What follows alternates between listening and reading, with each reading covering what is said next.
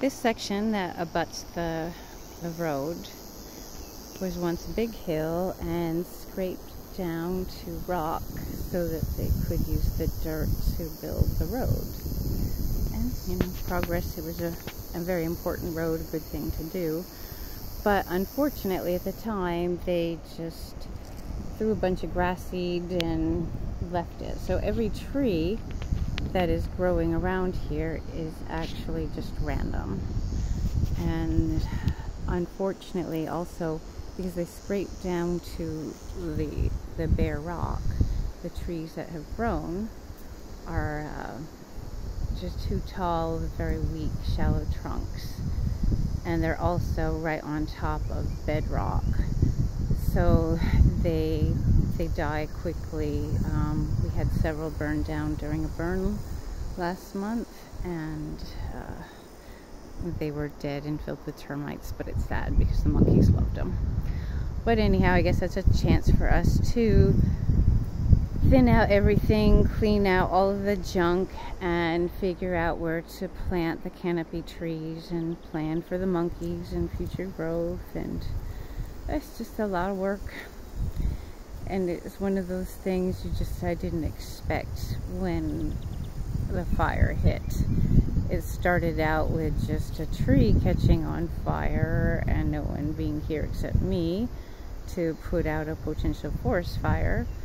And it has morphed into this massive regeneration project for newly exposed land that we have recently cut back that I just didn't realize existed before. So we've been trying to get rid of things like this hickory tree here. These produce gourds and terrible weeds. They're just trunks. They're difficult to cut with a nylon weed machine, and they're invasive and they're thorny. And you know, a couple are pretty, but this property's infested with them. So we've been trying to get rid of those. And we've been cutting out the Espino negros, which are spiny thorn trees, keeping the big established ones, of course, but the smaller ones with the spines, we've just been chopping back.